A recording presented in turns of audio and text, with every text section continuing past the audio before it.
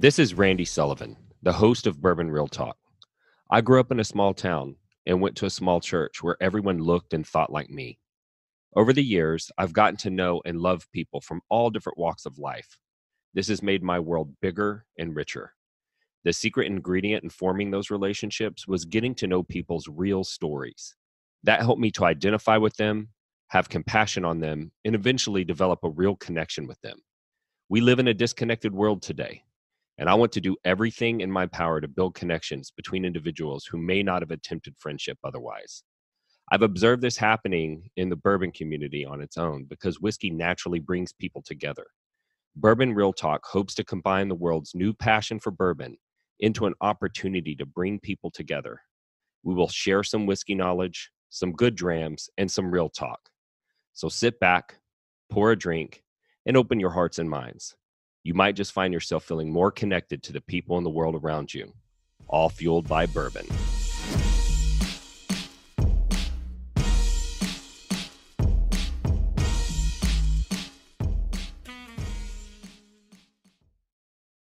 Hello, everybody, at Bourbon Real Talk. You guys are in for a treat today. I apologize for the white balance in the background because the lighting is not ideal, but I did want to get the old still in the background. I'm recording live at Balcones Distillery in Waco, Texas, and I am with, are you the master distiller? I say head distiller. Head distiller? I don't think I'm old enough to be a Master distiller. You know what? I respect that because I see a lot of new cats coming in, starting a distillery. They've never made any whiskey, and they give themselves the title of master. And look at you doing the right thing and feeling like you're earning it. I like that quite a bit. I think over a lifetime in a career, some people start calling you a master. Then sure, I guess Yeah, then you're the master, right? Yeah, awesome.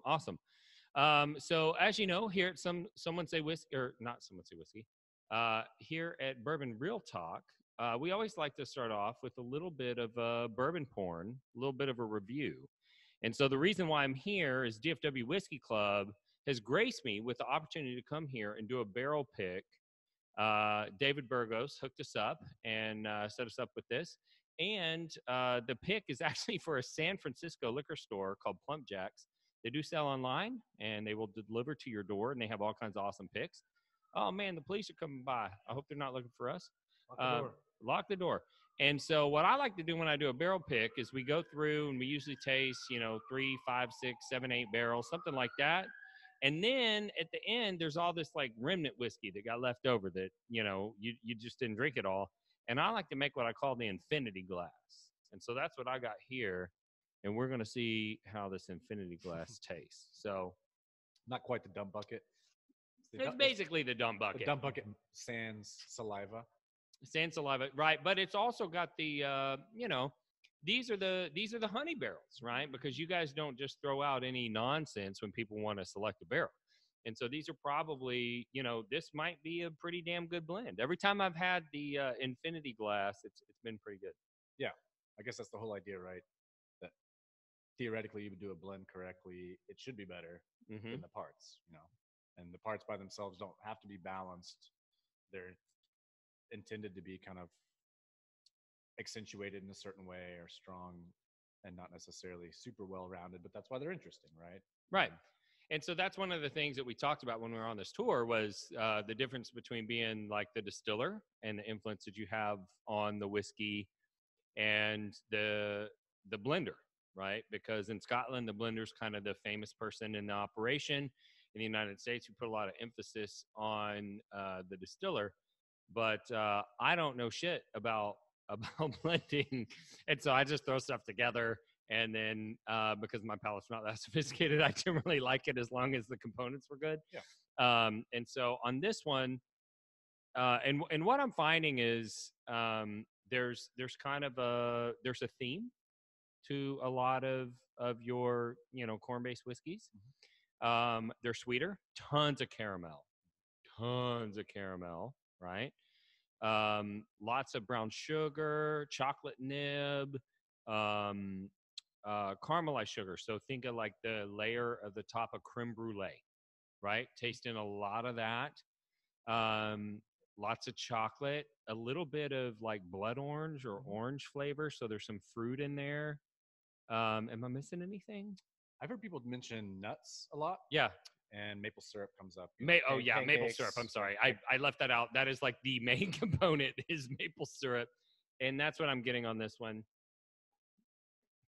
Other interesting thing about this is that when we did this tasting, we had was it five? We had five. We started with five. Five whiskeys to go through, and this was the first time that the tasting panel didn't immediately eliminate 2 to 3, because all of them were good.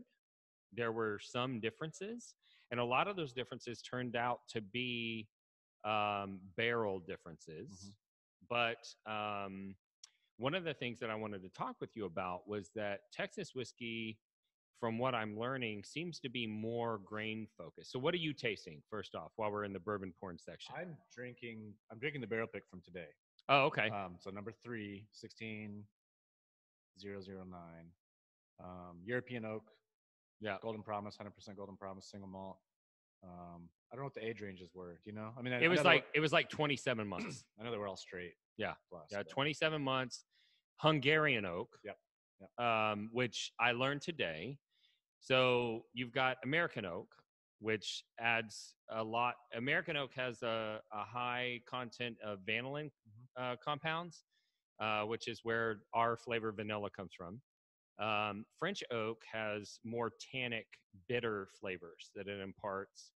And then Hungarian oak is like the good-looking love child of those two. Yeah. Is that fair to say? Yeah. I always pick up a lot more like stone fruit specifically with the European, but it's got plenty of vanilla and caramel and toffee and all those normal American things. It still has a decent tannic backbone, but then there's some notes that are just kind of hanging out that aren't usually there in the other two species. Yeah. Awesome. So I liked everything that we tried. Lots of brown sugar, of course, maple syrup all day, every day, beautiful. And so as the lead distiller, what percentage of your time do you think you spend like actually functionally distilling the whiskey? And what percentage of your time do you think you spend dealing with like the blending and maturation and that? Way more of it on blending and maturation. We were talking about this earlier, but the head distiller role has, at least the way I exercise it, I guess, is a lot of product development, procedure, all the technical stuff on pitching rates and starting gravities and final pH and all these nerdy things, helping define that if we have a new product. And then it's the tail end when we're actually like, we're getting barrels, they're ready to use. How are we going to blend these? What's the final product going to be like? So there's a bunch of stuff that happens in between those two brackets, but things kind of, I get to have the very start and the very end kind of, those points is where I'm like most engaged. I mean, we've got guys that are trained, they know how to make the cuts the way we want the cuts made. I've got guys that help me with blending, obviously. I'm not super fond of the kind of cult of personality thing that goes along with a lot of distilling stuff. Even Hall of Famers that we all know and recognize their names and their brands. There's a million people behind the scenes that are helping to make that happen. Of course. Yeah. And Brent Elliott's a good example. Took over for Jim Rutledge at Four Roses. I knew him before. He was already doing a ton of the work. Oh, sure. With a crew of people, with a whole panel full of people. So that master distiller title for some of those brands, is just kind of like the final like feather in the hat. Like, you've already been doing this and nobody even knows who you are. And it's the same here. There's a ton of people doing a lot of work. So yeah, being head means like, I always joke that that means whatever. If something's wrong with it, it's my fault. Right. It's just, It's a fair characterization. Yeah. I own my own business, so people say like, oh, it's good to be king, and I'm like, not when shit's going sideways. There's no one else to blame. So no, I totally get that. And so as I have, because I mean, as recently as just a few weeks ago, when I trained my palate to whiskey, because I started in wine. And I bought one of those smelling kits that had like 36 or however many different vials of different smells. And I would watch TV and I'd smell them and I would call them blind. And if I got them right, I put them in the win pile. If I got them wrong, put them in the lose pile. and then I'd keep doing the loose pile until I got them all right, right? And that's how I train my nose, because I don't have a very good palate. Like I know that about myself, but I've worked hard at it, so I can do okay. And so, I've gone through that process, and then I kind of switched over to whiskey. But when I switched to whiskey, I trained my palate with Kentucky bourbon, right? And what I'm starting to learn is that Kentucky bourbon is more, the flavors seem to be more focused on the maturation, like the aging process, and more of what the barrel adds to the whiskey, and less about the grain. I think that there's even been some quotes recently from master distillers saying that 70% of the flavor of the whiskey comes from the barrel. Do you feel like that's a fair statement, as like the lead distiller of probably the most prominent Texas distillery? I mean, new oak in general, yeah, it's by nature, it wants to dominate what you put in it. So, um, yeah, it's hard to avoid how much the wood, and not just the wood extraction, but the interaction between the wood and the spirit, which is kind of like a third member of the equation. You have the new make, you have the barrel, but there's something that happens in between those two that's greater than the sum of those parts. And we've talked about oxidation and esterification, things like that. But yeah, the subtlety of a used refill, ex bourbon cask or something for Scotland, compared to what virgin oak is going to do to an American whiskey style that requires new oak, which means you need to pay a lot of attention to the barrel, right? Yeah. And which is another aside. I don't know that for as big of the contribution the barrel has is so huge, and I don't know that enough people are spending enough time considering what does that mean, and therefore what kind of wood, thickness, grain density, how long it's been dried, if it's kilned, if it's steamed, stave count, all that other stuff. That, like, well, what if the barrel is the most important part? Then yeah, go down the rabbit hole with barrels, right? Right. And figure out what's possible. Which we're drinking European oak, which is one good example of just something we got just because it was available. Right. We were so curious, like, wait, we can buy that? What does this do? Yeah, we'll send some on. We're Right. gonna put, and we put probably 5 or 6 different grain bills into those barrels the first time around before we figured out, oh, wow, it really does well with this. It doesn't really help much with this one. Those kinds of things. And then you add toasting and the yard aging, like I mentioned, a few other things like that into the mix, and all of a sudden you have dozens, if not hundreds, of variables to work with, which is fascinating and Right. super fun. And that's just the barrel. That's just barrel. We haven't even talked about the grain. Right. So with regard to the barrel, he mentioned toasting. So for those of you who are not super experienced, so everybody talks about number 4 alligator char, right? Everybody understands. They burn the shit out of the inside of the barrel, and it looks like alligator skin because they burn the shit out of it. You can burn it so much the barrel fucking falls apart. Like, you can do that, right? But there's another process called toasting that was developed, I believe, by what is it, International Stave? What's the? I mean, toasting has been done. Well, we can do that. Independent Stave is who. Independent Stave. That's what I meant to say. Mm-hmm. So Independent Stave did all of these research studies that showed that if they bring the barrel up to this temperature and they hold it for this temperature for a certain amount of time, that it causes these chemical interactions to happen. And my understanding is that it was mostly for the wine industry. So they were trying to develop, like, how do we add cocoa flavor? How do we add caramel? How do we add vanilla? How do we do this? And now bourbon distillers and whiskey distillers are starting to take advantage of that technology, especially Texas distillers, which is adding a whole nother layer of complexity, not even considering the grain. So what do you guys do with your barrels that are maybe a little bit different regarding toasting, what level char, that type of thing? We usually go pretty medium to medium light on the char. I feel like this is a really big area that people don't always understand. The char is activated carbon. Okay. So anybody who likes camping and stuff like that, activated carbon will make undrinkable water safe to drink. Activated carbon is what they use to filter out vodka and make it tasteless, odorless, super, super, super clean, right? Right. So everyone's always talking about the char. The char's not adding anything to your whiskey. It's a filter. We just made a wood filter to take things out. But what happens right behind that, the heat affected zone, the red zone, that's the toast. So if you do burn the crap out of a barrel and make it an alligator char, you didn't. That's what people are talking about. But while you're doing that, you're caramelizing a bunch of hemicellulose and lignin, wood sugar behind it, just like caramelizing creme brulee, just like caramelizing onions at home. You're taking all the sugar and caramelizing it right behind the char, and that's where all the color comes from. That's where all these different flavors are going to come from. And Independence Day, they did a bunch of really pretty well documented stuff with Buffalo Trace back in the day, and they've done all their own research, especially with the wine industry, on time and duration on what different flavor and aroma compounds you're making available that are alcohol or water soluble, things that can affect everything from the mid palate mouthfeel texture all the way from how much spice is going to last through the finish, smoke notes, if the fruit is going to read orchard, green apple, pear, or if it's stone, or if it's like berries and dark stuff, plum. Pretty much anything you can imagine that's a whiskey note is something that you can't completely just make it show up from nowhere. Right. You can accentuate things in a very specific way.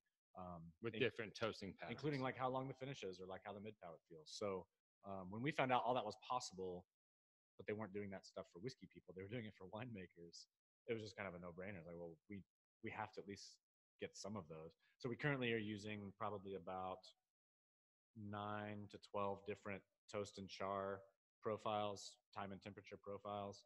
And then if you mix in using American, European, and French, there's a lot of variation. I'm not a mathematician, but yeah, there's a bunch of options there. Right.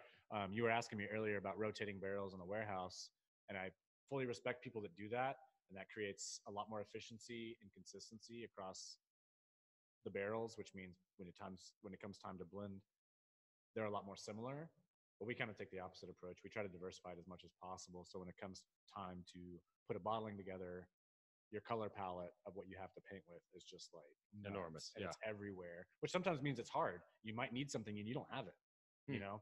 I mean, I wish I had a few more barrels of a certain type of a certain age, and they're not there, and you have to kind of just make adjustments to take that into account. But if everything was coming out of the warehouse pretty much similar, I don't know why you just wouldn't just dump it. Dump it off. Why bother smelling and tasting it, right?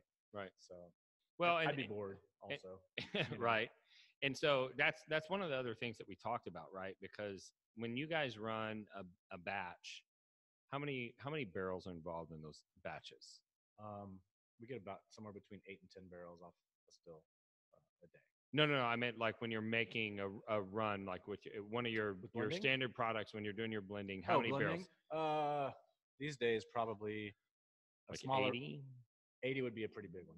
Yeah. Okay. So 50 to 80 is pretty normal. Yeah. Yeah. And so, how big for a huge distillery like regular Buffalo Trace? I don't even know. It's enormous, right? I'm sure it's massive. I mean, I've had guys. I know a guy that works at Bean Suntory who was joking one time that one of their releases that comes out every year that's like the small batch was like bigger than our annual production. Oh, right. Yeah, for sure. Yeah. I've been at recently I've been at a Texas distillery, not this one because you guys are relatively high production, but they said that Buffalo Trace spills more whiskey per year than they make. I'm sure. So yeah. I'm sure. So if you think about that, if the grain that you're using isn't contributing, it's only contributing, your distillation process in the grain is only contributing 30%, right? And 70% is coming from the barrel, and you always use the same type of barrel. You don't variate the char, you don't variate the toasting. This is Randy Sullivan with the Randall Sullivan Home Selling Team and the host of Bourbon Real Talk. Producing a podcast is time-consuming and expensive, and Bourbon Real Talk wants to maintain its integrity by not promoting products and services that it doesn't believe in. For this reason, I've opted to have my real estate team sponsor this program. The Randall Sullivan Home Selling Team has operated since 2008. We've sold almost 500 homes. We have proprietary programs that make a massive difference to the outcome of our clients, and we service the entire North Texas area. If you live in North Texas and you need to buy or sell a home, please give us a chance to explain how our services could benefit you. We understand that not all of our listeners live in North Texas. We also know that not all real estate agents are created equal. If you need a real estate agent outside of North Texas, the Randall Sullivan Home Selling Team has access to tools to help you find a highly qualified agent in your area. The service is free for you, and we stick around through the end of the process to help you with your transaction, even when we're not your agent. If you have a real estate transaction in your future, please reach out to us at randallsullivanteam.com, Facebook, Instagram, or just give us a call at 214-385-9101. Don't vary the toasting, and you always age in the same facilities, and you're dumping 1,000 plus barrels. There's going to be consistency, right? Isn't that going to yeah. And most of those guys have done it long enough too, where they know what parts of the warehouse at what age, so they kind of have a formula for, let's say, I don't know, something like 60% of the recipe is this age at this part of the facility, and then we want 8% of these really older ones that are from this one corner of the warehouse, and you got it all figured out. And if the bottling is big enough, it's probably going to mostly average out, consistent, right? Yeah. And so for those of you who haven't figured out yet, he actually talks to these people, so he's not talking out of his ass. Yeah. Off camera, he mentioned some conversations that he had that I don't think we should mention on camera, of like literal superstars that you all would all know, and he's not making this shit up. So that's how all this stuff works. But here, it's a little bit different. There's a little bit more of a manual, hands-on process that you go through when you're blending your batches, because you are trying to hit profile, and you don't have a production style that produces exactly consistent whiskey. So you do have to manipulate it a little bit, yeah, right? And like I said earlier, I mean, we look forward to it. I would rather do that. I think pot still versus column. Column creates a much more consistent, uniform, the day-to-day variations on the still with the new make are different, much more exaggerated on a pot still. So if you're doing column bourbon, for example, I think most of your variation you're introducing, which you can't control for, is the barrel. And that's an agricultural product. It varies season by season, different parts of the country, rainfall, soil conditions, all that stuff. So you limit that. The barrel is really the big question mark. A continuous column is creating some pretty consistent, pretty uniform product. Right. You do pot distillation, you do batch. Now every day is different, and then you add intentionally, but we added a bunch of other variables that aren't even necessary that make it more complicated with the oak species and the toast and char profiles. But it's more, even if we're doing a virgin oak product, the blending process is a lot more akin to something like Scotch, where they don't all behave the same because the different days, different fermentation parameters, different oak species, all that stuff comes into play. But I also, a lot of people that are into whiskey are also into food. They're into wine, they're into beer, they're into whatever. And I always equate some of these really, really massive brands, or even the frustration that I hear from consumers when they pick up a bottle and it's slightly different from what they've had before or from what they were expecting. It's not a perfect correlation, but it always reminds me of like Chili's or Applebee's or something. Right. I can go anywhere in the world, and I can find that restaurant, and it's going to be exactly the same. Which I don't eat at places like that. Sure. I show up in a new place, and I ask the locals, or I get on Yelp or whatever, and I want to find out what's the crazy, weird little hole in the wall thing where there's seating for 12, but I'm going to have a killer taco, or I'm going to have some great barbecue, or I'm going to have some ramen, whatever. So I've had to kind of retrain myself even to think about whiskey like that. If the last batch, even something massive, last batch of Ardbeg 10, if I put two side by side and there's slight differences, I start getting excited about that. Right. We were talking earlier with some of the other guys that were here about music, and fans do the same thing to artists as they age and their creative vision evolves and changes, and everybody wants to give them shit later, like, oh man, the stuff 4 years ago, 8 years ago was so much. What's he doing now? I don't know what is he playing with. And like, turns out he's always wanted to do a country album. Right. Like, let him. Right. Like, so what? He's an artist, right? You loved everything you did before, and then you took a turn you weren't ready for. Um, anyway, I feel like that over homogenized. Um, I don't think that helps us. Right. I don't think that helps That doesn't move the needle. humanity going forward. Right. To have, I am expecting things that meet my expectations, that are familiar. I mean, yeah, bigger picture culturally, that's what leads us into a lot of weird problems when these are me and mine.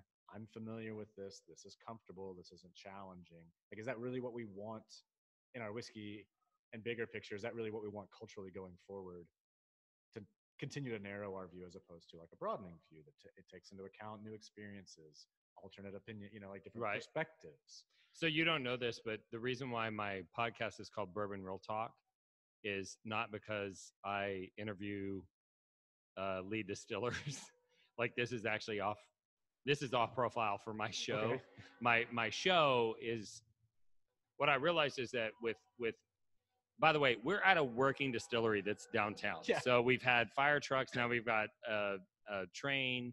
We are having like people walk into the fucking distillery. Like, it's just the way that it is. If you're hearing noises, you're just getting part of the experience. So Bourbon Real Talk, what I realized is that whiskey is a shareable product. So I used to collect wine, and I opened up this really fucking expensive wine one time, and me and my buddy split the bottle. We drank it in about an hour, and it was gone, right?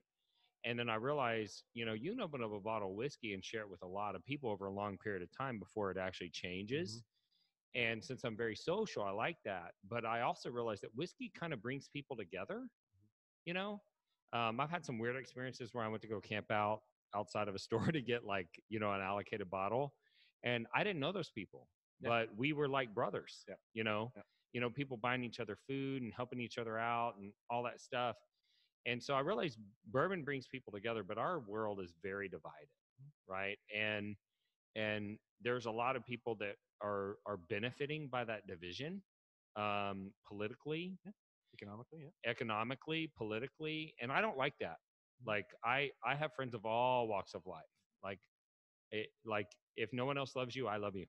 You just need to know that. Like, I love gay people. I love minorities. I love whatever your category is. If someone else doesn't like you because you're in that category, I love you. That is the purpose of the show, is to use whiskey to bring people together through really sharing people's stories. And so, even though like interviewing lead distillers is not necessarily the main, focus, what somehow there's a dragon. Yeah, I think we got a baby dragon. There's like a baby dragon. Like, I watch Game of Thrones, and that's what dragons sound like. Anyway, so somehow, like, I feel like there's kind of a bias or a prejudice against Texas whiskey. And so I want to use the platform that I'm trying to build to educate people, right? And so we talked a lot about the maturation process and how there's some toasting differences and things like that. Let's talk about what is your angel share per year on average, do you think? First year is closer to like 11, 12. The first year is always the worst. And really, like, what's considered the angel share, a lot of that's just, if you have a virgin barrel, a lot of that's just absorption. So a good 4 or 5% gets soaked into that barrel. You just never get it back. Right. But usually by a year, like if we dump something that's 2 to 3 years old, it's at least 25% loss. And I've got a couple of single barrel single malts that are 5 years old this year that I'm going to put in the gift shop later, in the fall, that are like a third full. Wow. Which is always a funny one when people say, "Oh, when are you guys going to do like a 10 or 12-year-old?" You can't. I have two options. I can use, if I pull out some samples from the checkout. If I have stuff that's 3, 4, 5 years old, they're either black, like complete wood bomb, tannic, spicy, not drinkable, look not like enjoyable. coffee. Right. Yeah, opaque, like they look, like a soda. Or they're light and they're beautiful and they're gorgeous and there's like 50 bottles in there. Right. There's almost nothing left. So those are your options. But I'm playing with entry proof. I'm playing with some things to minimize evaporation, to allow for longer maturation. Obviously, with corn whiskey and malt, we can do some used barrel stuff. So I think the lowest entry proof thing I've played with, we've got some malt that went in at 96. Oh wow. And we're just gonna see, like, so yeah, I kind of have this weird working hypothesis. So in Scotland, anywhere from like 62, 63 percent going in the barrel up to 70 even and higher, and then over years and years and years it's dropping. So I was like, well, what if here our ABV climbs? What if we started low and let it and climb. let it climb and just kind of invert the process? And don't add water. Don't add water, just let it keep climbing. And would we end up with something similar to it, like an upside down version of that same maturation? Instead of fighting our climate, learning to play with it, learning how it works, and then making some different process decisions to take advantage of it. But it'll be years before we know. But that's, right. It's yeah, it's been pretty interesting so far. Are you guys picking up on this? Like, so read a book, right? You get a book and you read a book about how bourbon is made, right? And you read all this stuff and you get done with your book and you're like, you know what? I'm a bourbon PhD. Ask me questions. But what you don't understand is that there's so many layers of complexity, and there are like mavericks out there that are that don't, you know, they don't have the same equation to play with that you have in Kentucky, right? So here we are in Texas. It's way hotter here. And so he's trying to make something that's beautiful and expressive. And you know, there's this concept in wine called terroir. It's the sense of the place of where the grain, not the grain, but the grapes came from. And there's a terroir to Texas whiskey. And no one has figured out how to express that yet.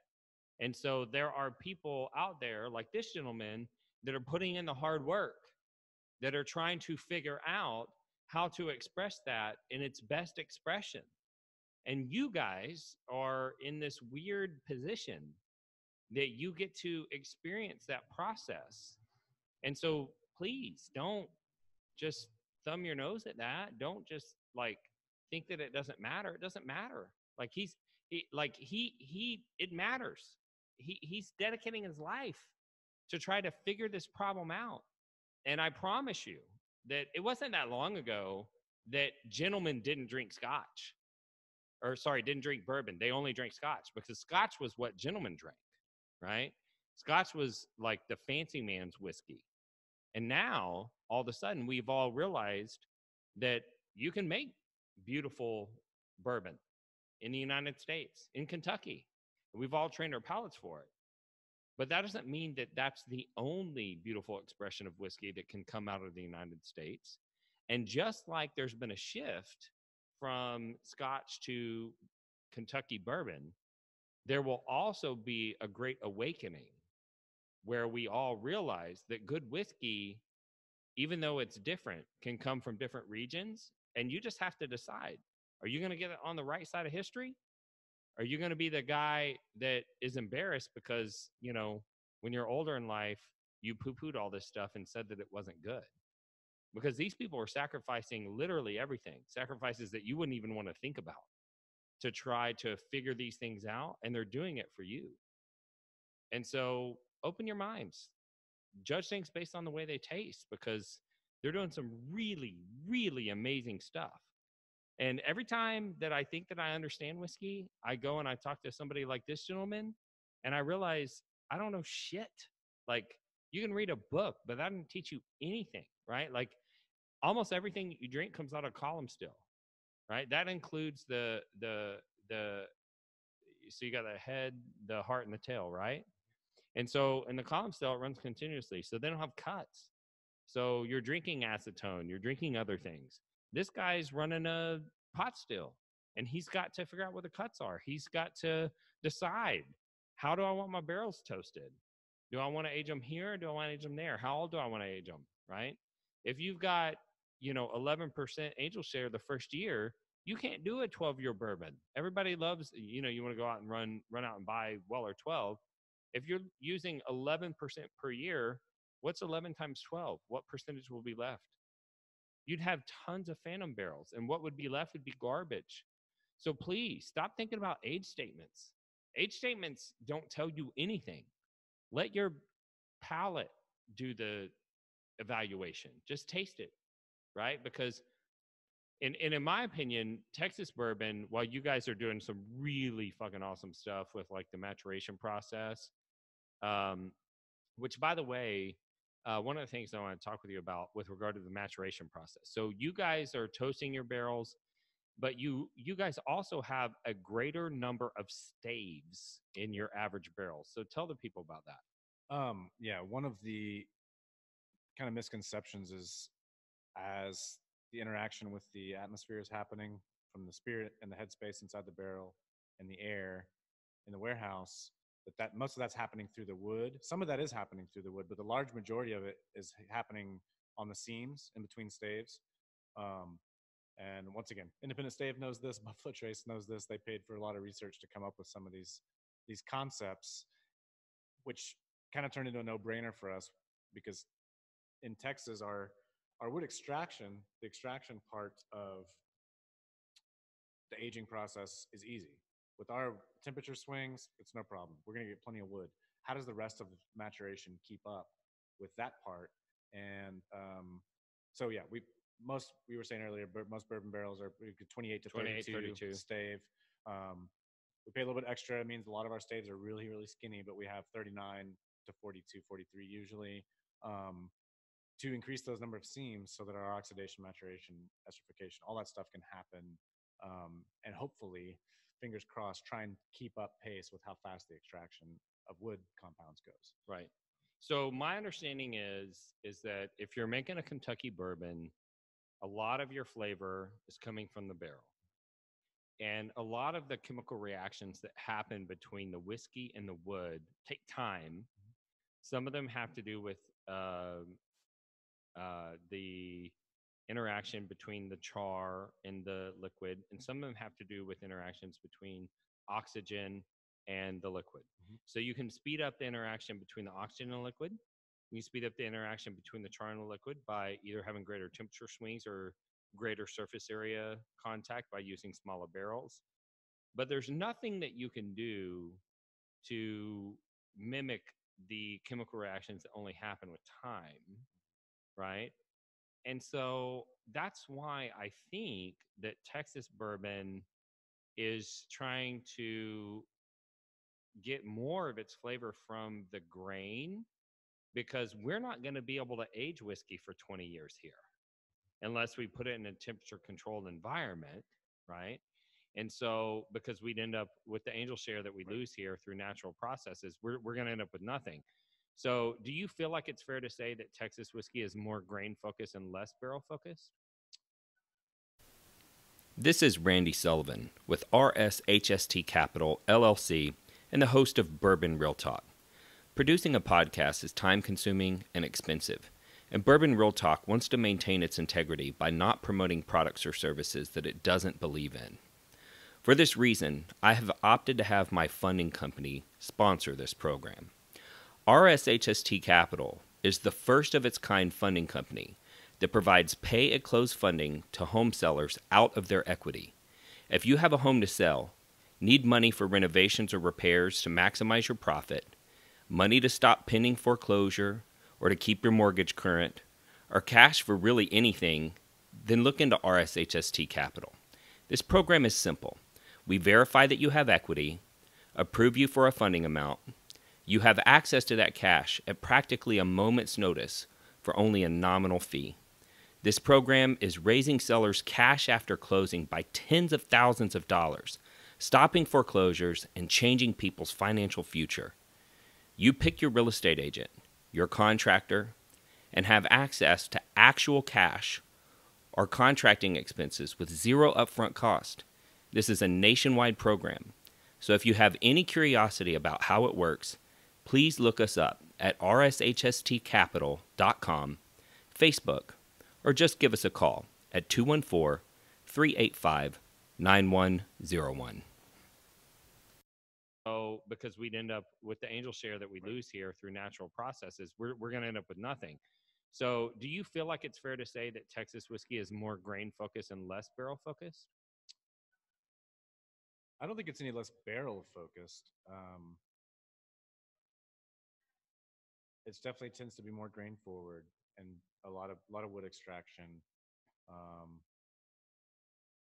we're going back to even the stave count, or even some of how we run fermentations to try and create. Um, if you're Well, there's a ton of things that are happening during maturation, but if you're waiting for the barrel to clean stuff up, If you're waiting for really heady solventy stuff to evaporate off and exit the barrel, or if you're waiting for the char layer to filter out some of your heavier molecular weight, some of your fattier tails kind of notes, then that needs time. Right. So one of our solutions was just don't put that shit in there. Right. I mean, you just saved yourself a step. Right. So now we're not waiting for the whiskey itself to get dialed in and cleaned up on the top end and low end. We're not doing a low pass, high pass filter on the audio. Put it in the way you pretty close to how you want it. Now we're waiting for wood extraction to happen, and we're waiting for oxidative and esterification stuff to happen. Which another trick to speeding that up, it doesn't actually speed it up, but if you start with a higher amount of acids available to be esterified, if you have a little bit and you're waiting for all of them to turn into good, really cool fruit and floral notes, that could take time. Or you could start with a lot. And then it's shorter. And then it's shorter because you just gave it all the fuel that process needs to transform weird, funky acids in the wash into really cool stuff in the barrel. Just feed the fire. Nice. So our pHs are low. We let our fermentations go long. There's obviously no boiling going on. So we've got plenty of lactic acid activity, lactic bacteria activity. Our fermenters are open in the environment. So we do see some seasonal changes with wild yeasts and when things are blooming and whatever's going on in the environment, where you end up with wild yeast and other bacteria that get in there and kind of sour things up and make it a little funky.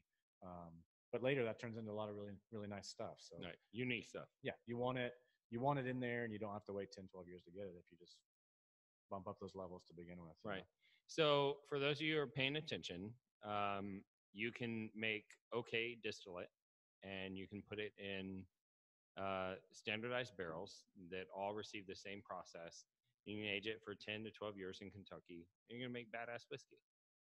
That's not an option in Texas because there wouldn't be any whiskey left. So what is a better process is be more intentional about the distillate that you produce. The variables that you can control, like oxidization, pay extra money for your barrels so that there's more staves, because the greater number of staves will increase the oxygen interaction with your distillate while it's aging. And, get as much of that as you can, but the end product is actually supposed to taste different. And it should. Right. Right. Yeah. I use rye as a good example, but we released a rye. It's been out for, I guess, just about a year now. And people say, to watch people react to a new product on the market from a smaller producer, and all of their expectations about what a rye should or shouldn't be, and you can kind of see who's comfortable with like, oh, wow, I've never had anything like this, and give it a chance, versus someone who's expecting something. But I think it was Mark Gillespie from Whiskey Cast that was he's like, well, just remind people that it's A, made on a pot still, which they've probably never had a rye made on a pot still, unless they've had it from another craft producer. And B, 70 to 80% of the rye they've ever had is made at the same place in Indiana. Right. So they think, just a couple steps down on like how informed the whiskey consumer is. They've grown accustomed to rye, for example, just one example, tasting a certain way, when it's like, yeah, that's one place. That supplies a lot of people, and so you've grown accustomed to these mint notes and the spice a certain way, and dill, and the dryness and the dill and all that. So there's a little bit of that. There's education, which people like you, I'm trying. Viewers help, because the conversation matters. It's a dynamic trade. It's obviously right now in the last decade, it's changing and changing rapidly, and it doesn't mean we have to accept everything that craft is throwing at us, just like with craft beer. I've been in that world for almost 2 decades now. And no, small producers still make bad stuff. Like, it doesn't mean we have to like rubber stamp everything that's happening. Right. Because it's craft, it's not good, but to say it's not Kentucky bourbon, like, yeah, it's not Kentucky bourbon. To say our single malt is not Scotch, yes, it's not. Right.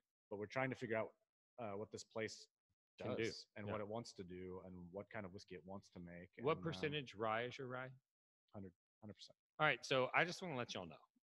So there's this concept, if you do any reading, there's a Kentucky style bourbon of rye, and there's the Maryland style of rye.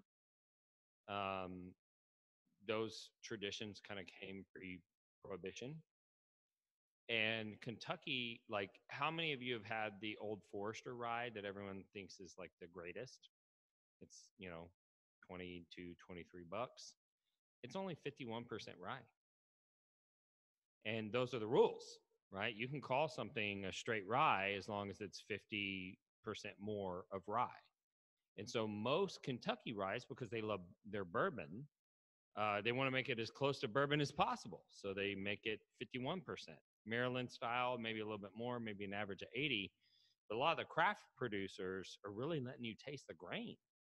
And so if you have 100% rye and you try to compare it to a 51% rye that's basically bourbon, 1% and it just be the Old Forester product, yeah, it's going to taste different.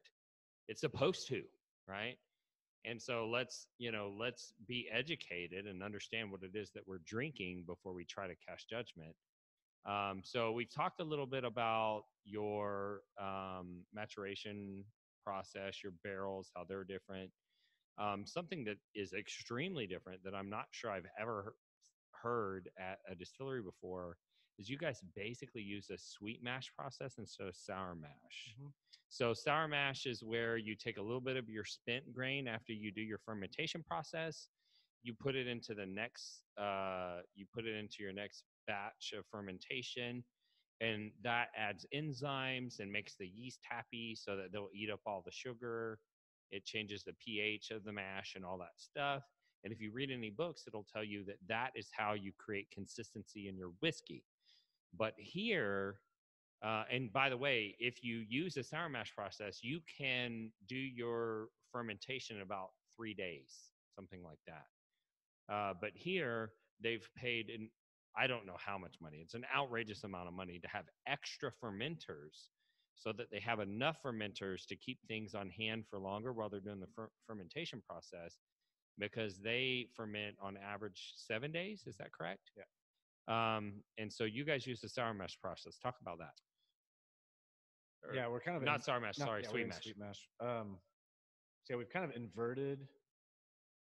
Our final pH is actually pretty low, but we go long, and because we're not boiling, it's mostly lactic acid and ambient wild yeast that get in there, act on the fermentation to dry it out, but also up the acid content. But it's different. Acid. Anybody that's ever been in a bar that doesn't like to clean their countertops, or anybody who's ever left beer out, acetic acid loves to come in on beer and finish eating up all the sugar that the Saccharomyces didn't turn into alcohol. But that makes vinegar. Vinegar is acetic acid, and I love acetone and ethyl acetate and all these esters and byproducts that come from having good acetic acid in a bourbon. Mm-hmm. All those really heady, your airplane glue, your rubber cement. I think those things are great in the right context and the right proportions. I think that's gorgeous in a bourbon. But you don't get those similar notes from lactic acid buildup, which is a much more common Scotch note and process. So we end up with all this lactic acid as opposed to acetic. That combined with pot still and a few other things, we've kind of ended up with a flavor profile that's influenced by one tradition, and yet even using it with American whiskey traditions ends up giving us a combination of kind of flavors and notes that just haven't been put together before in that way. But I'm not even saying it's right or it's better, but it's interesting. It's y'all's expression. It's us, and it's our place. Mm-hmm. And this is art, people. Yeah. This is art, right? So, I mean, if you want to go to an art gallery and everybody paints the same, great. But that's not how whiskey works, right? The people that are making this whiskey, they've sacrificed tremendously to pursue this path, and they're trying to express themselves through their art, and their art is whiskey. And they want to do something that's unique. They want to show what the place, they want to show the terroir, they want to show their talent, they want to show, everything. And that's why things are supposed to be different. So we talked about the sour mash, we talked about the maturation. Now the grain that you guys use is also different. So you guys use a blue corn, and I think that corn is toasted. Yeah. before it goes into the mash. So tell us about that. Why do you go through that process? Um, Man, I'm blanking on the name of the drink. What's the name of the drink? Make something up. Our There's a listeners don't know. traditional. I could probably find it pretty quick. There's a traditional cornmeal based like hot drink. It's kind of like a hot chocolate thing, but it's kind of gritty, and oh man, yeah, it's on the tip of my tongue.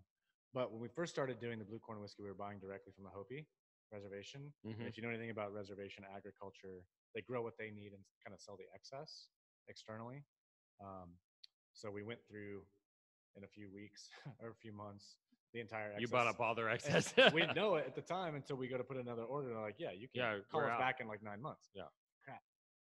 So we started having it grown other places. For a while, it was in the Midwest. Now it's back in Texas. And but the this very traditional, man, I wish I could remember it. This traditional beverage that they would make out of this cornmeal that's roasted, and sometimes cocoa's added, sometimes like some chili peppers are added, and it's boiled up with milk, butter, cinnamon, vanilla, all this stuff. It's delicious, like super creamy, like hot cold weather drink.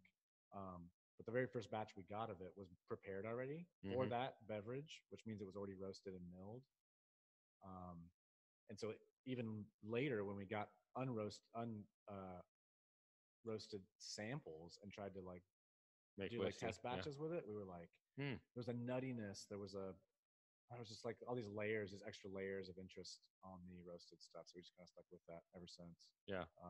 Which has made us wonder even some other, I mean, what what the possibilities are with other grains, which is our rye recipe is actually more akin to like an imperial stout beer recipe. It's 100% rye, but we have 20% of the recipe or so is some caramelized rye, crystal rye, and then we have chocolate and roasted. So we have all these kilning levels. It's almost like coffee roasting, kind of darker and darker and darker rye kilnings that we use in the recipe that give you all kind of um, at their lightest toasted bread all the way up to like raisins and bittersweet chocolate and maybe even coffee kind of notes that I think between beer background and then the roasted corn, some of those possibilities started seeming a little more interesting. And even people like Westland and a few other friends and peers of ours are doing interesting things where with their single malts, with American single malts, doing kind of more beer recipe Mm-hmm. and modified stuff or different beer yeasts and not just distilling yeast and all that kind of stuff. So That actually reminds me. So the Texas distiller community is actually pretty friendly.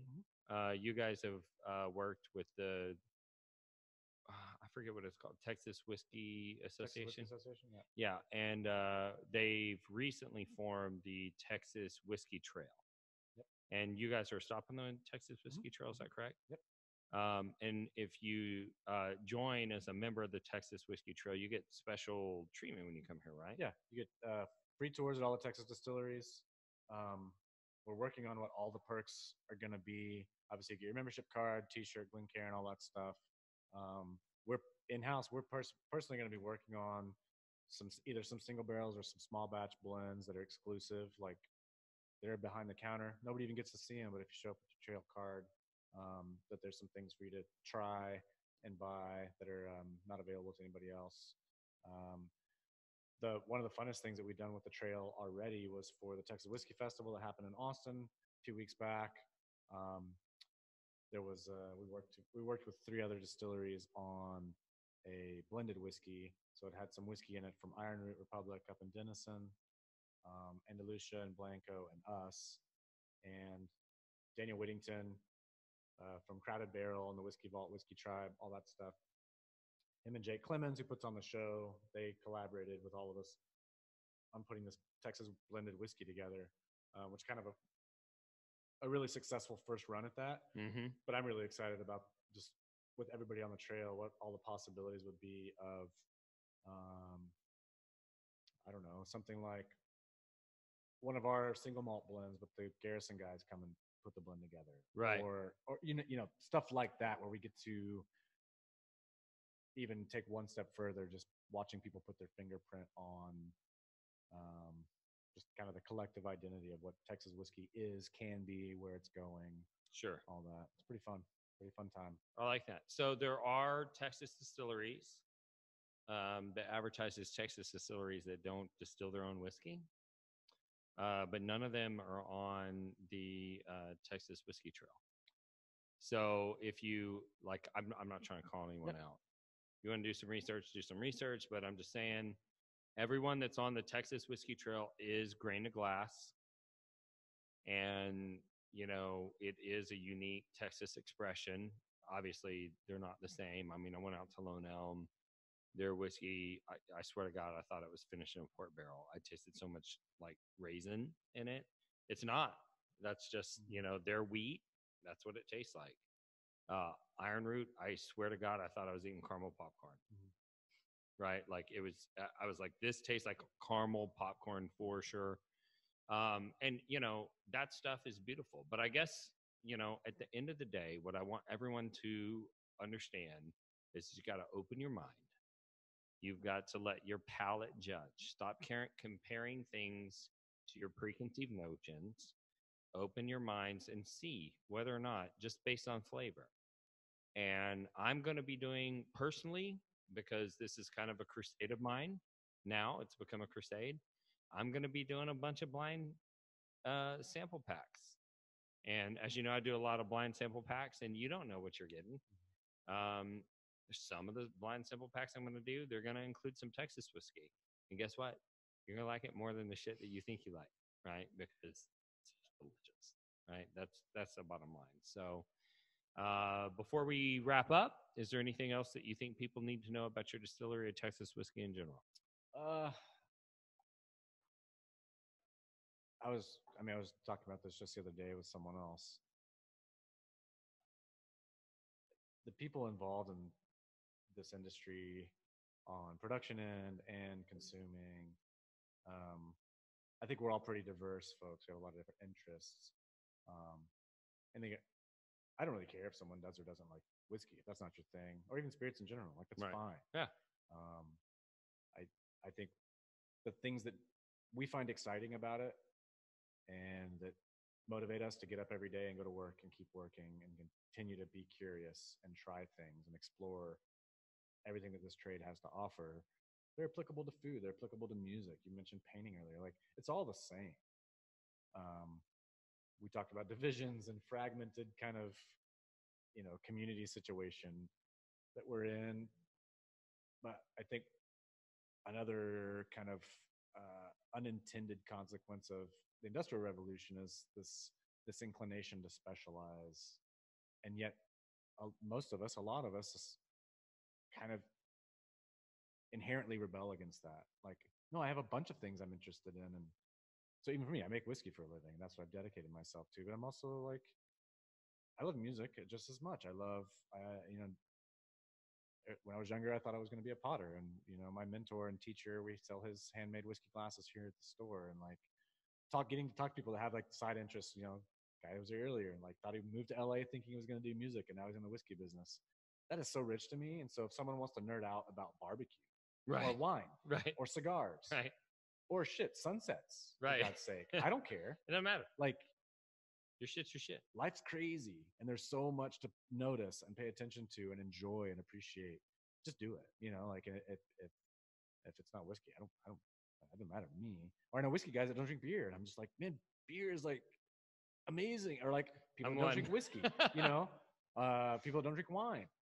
But it doesn't really matter. I mean, that's irrelevant. The goal of, I think everybody's goal in life is to be happy, right? Right. I assume so. Whatever that means, and you define it for yourself. And some people, it is a mission. It is like going after something, and someone else, it's serving people, and someone else, it's just like getting as much crap as I can. Whatever it is, but most people we're trying to be maybe not happy, maybe at peace, maybe satisfied, content. Maybe is better than happy.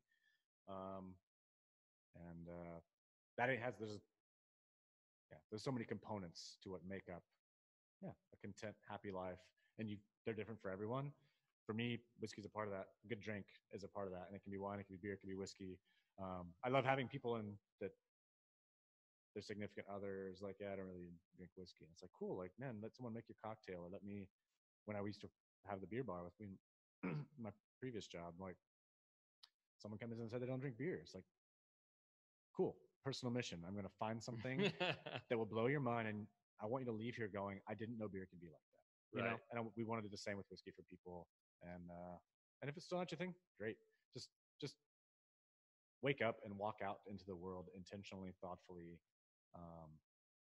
be present, and yeah, that's all this is about. And for us, that happens to be applied to whiskey, but it could be anything. You know?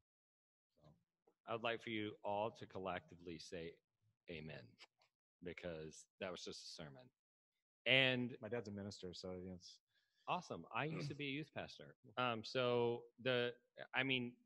Did you all get that? Like, this guy, he's making Texas whiskey, but he's also giving sermons, because this is all about passion. Like, I want all. So for me, if you want more information about Bourbon Real Talk, you can get more info at bourbonrealtalk.com. You can sign up to be a show guest if you think you got a good story. You can give me show suggestions. You can provide feedback. You can tell me that I suck. You can tell me that I'm awesome. Whatever. I'm okay with whatever. You can go to Instagram / is that the / Bourbon Real Talk. You can go to Facebook / Bourbon Real Talk. There's plenty of ways to get in contact with me. If people want to get in contact with Balcones, where should they go? Yeah, balconesdistilling.com. Obviously, feel free to come by if you're ever even remotely close to Waco. If you're ever going between Dallas and Austin, we're right in between. We're literally like a minute and a half off the highway on I-35. Don't have a super big excuse for not coming by. Yeah, jump on the website. We're doing tours. We have special events in fall and spring for releases. We have distillery only releases happening all the time. Music at the distillery. We have our quarterly masterclass cycle where we walk through whiskey appreciation into distillation into maturation, and kind of culminates in this blending class where you get to make your own blend and walk out with bottles that you put together. There's a ton of opportunity to interact and engage, and we prefer that over you just being, walking in the store or walking in a bar. And while we appreciate you walking in the store and walking in a bar and buying stuff, we'd much rather have it be a conversation and have it be interactive. So yeah, please come see us. Good chance. Awesome. All right. So just remember, if you're unsure whether or not anyone else loves you, I love you. Don't forget that. If you don't know anything, reach out to me. We'll see you next time on Bourbon Real Talk.